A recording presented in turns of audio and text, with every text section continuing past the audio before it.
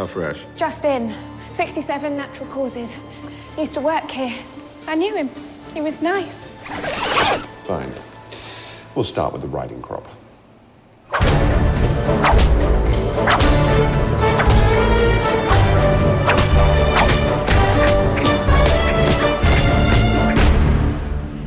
So, bad day, was it?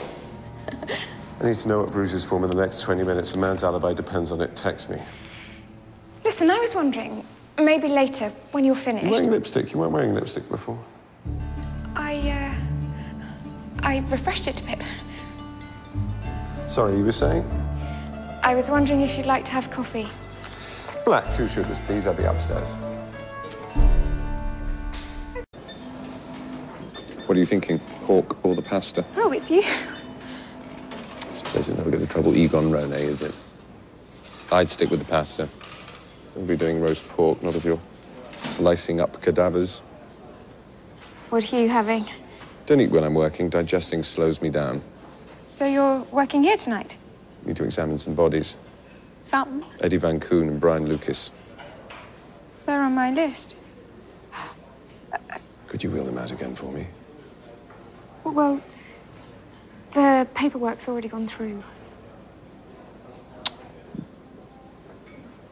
Changed your hair. What? It's the style. It usually parted in the middle. Yes, well... No, it's good. It suits you better this way.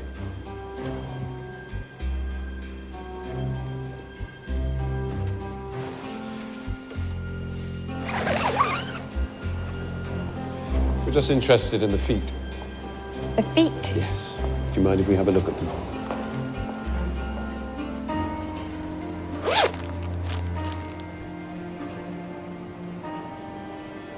Now, Van Koon.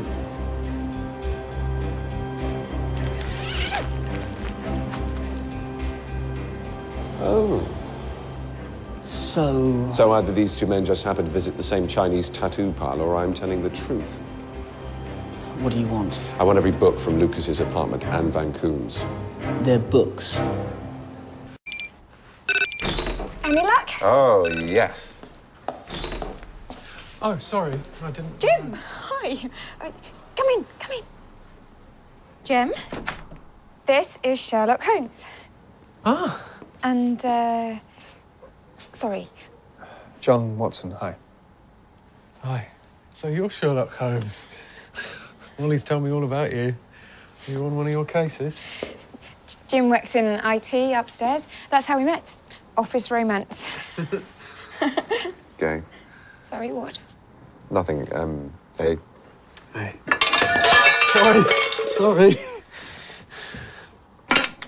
Well, I'd better be off. I'll see you at the Fox, about 6-ish? Yeah. Bye. It was nice to meet you. You too.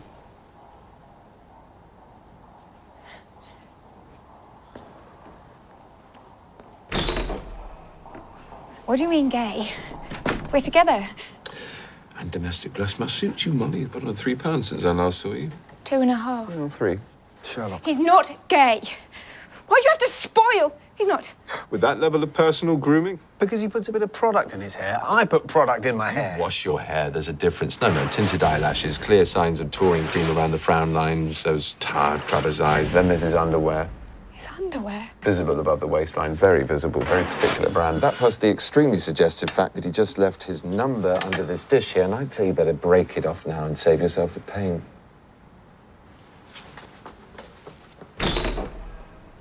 Charming. Well done.